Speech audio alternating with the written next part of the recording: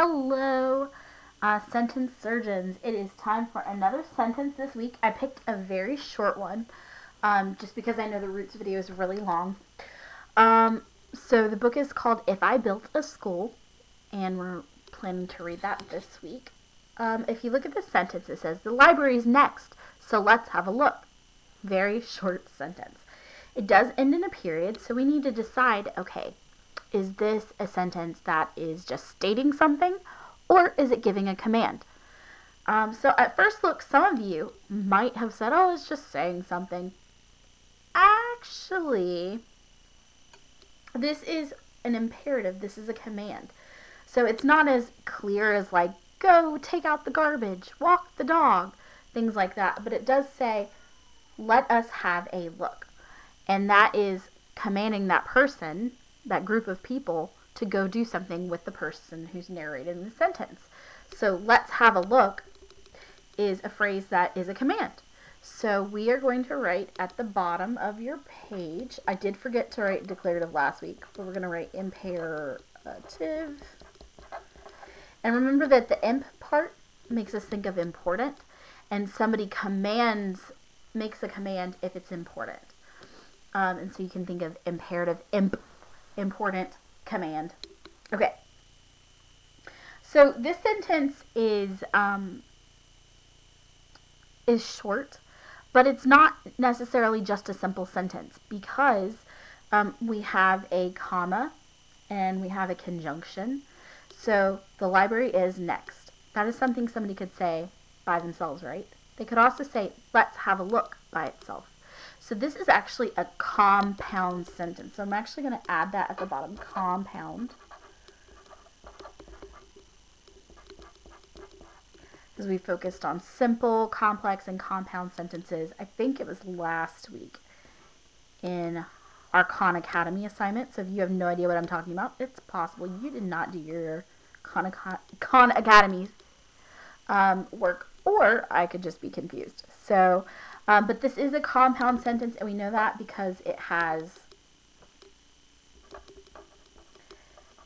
two complete sentences connected with a conjunction. Two complete sentences connected with a conjunction. Because if we think of a compound word has two words that could be completely by themselves, but they're combined, like football. Foot could be by itself and ball could be by itself, but it can also be put together and be football. All right, so the is an article. It's one of those short words that has a function, but not super duper important. And a, right underneath it, is also an article. My eyes just went straight down, so I decided let's go ahead and label it. So we have an article and an article. Then we have libraries. So libraries next. Okay, so what is this sentence asking? We see an apostrophe, and we know an apostrophe, which is right here, either means that this is going to be a contraction, where it's combining two words into one, or it's going to be a possessive word, so it's showing that it owns it. So let's think about that. Is the library owning next? Does the library own next? Or does it say library was next or library is next?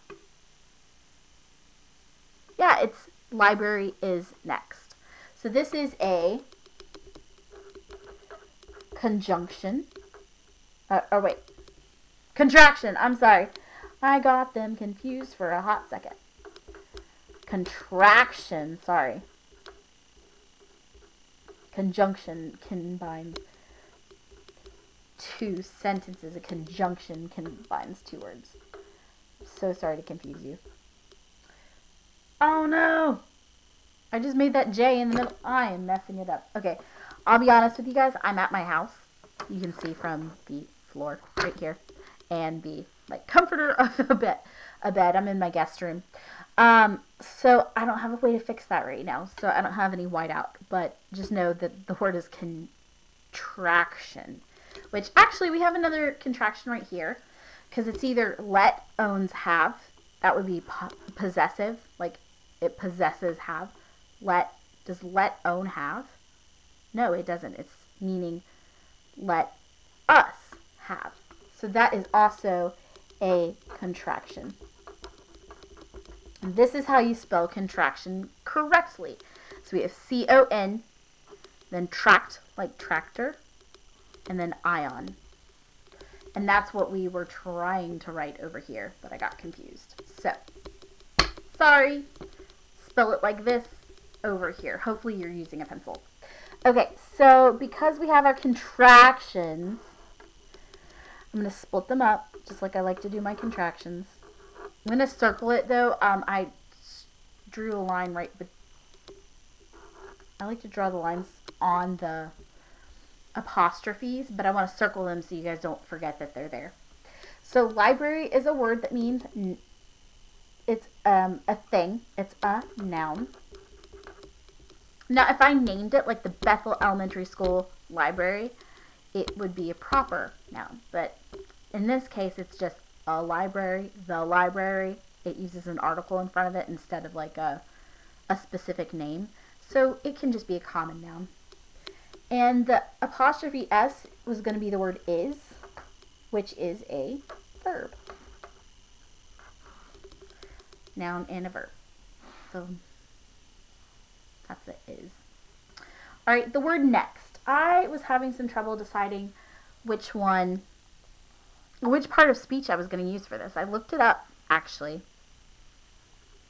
And next is describing is. What is it? It's next. So this is an adverb, because an adverb describes a verb or an adjective. So if it was describing the library, the next library, then it would be an adjective. But it's not describing the library itself. It's describing what's coming next. So I know this one's really confusing as far as why that might be an adverb, so I apologize if I didn't explain it really well. But I want you guys to take note of the fact that we have a comma before we use this right here. And that we already discussed for our compound sentence, that it's two complete sentences connected with a conjunction. So not contraction, this time it's a conjunction. So is a conjunction because it is joining the library is next, or the library is next, and let's have a look. Okay, on let's, we already decided that's a contraction. Let is a verb. And the apostrophe S, in this case, is supposed to be the word us, which instead of being a verb, like that is, this one is us. So this is a pronoun because us replaces the names of the people. So instead of saying, so let Artemis, Aston, and Bruce have a look, it says us. It replaces whoever that group of people is. So it's a pronoun. Okay, have is a verb. We already said a was an article, and then look is a. Okay, also had to look up this one. I thought it was a little weird because have a look is actually figurative language. Have a look. We say it so often we probably didn't even think of it as being figurative language, but it's actually an idiom. Because you can't own looking at something, right? But here, look is not a verb. It doesn't say. Oh, it's just hard for me to explain. I'm sorry. I'm thinking about how to do this. Okay. So it says a look. A look. I wouldn't say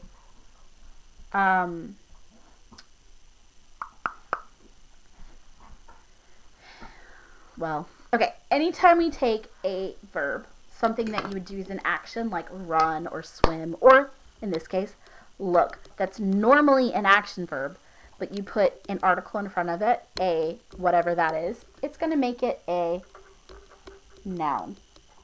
So it's no longer something that somebody's doing. It's a noun now. It's a thing that they do, which it's a little hairy and confusing why that makes sense. So if you're a little confused, I don't blame you. Just keep in mind that it has a in front of it. So that kind of can help affect it. But in this case, look is a noun. It's a thing, not just an action. Because in this case, the action is let. Okay. Also have, sorry, these two verbs are together. So we have two subjects and two predicates. So in the first place, we have the library is next. So in this case, it would be library and is, which is all together. So library is the subject. And then I'm just going to do like an apostrophe S because it's actually, I don't want to write is, but that's what it represents. Library is. Here, I'll put is underneath it. The libraries. Okay, and here, it's not going to be let us. Us is not a verb, and it's not going to be us let. That doesn't make sense. So, the subject is going to be us. And what they're doing is have. You're having a look. Okay. All right. I got through this one. Have a great day.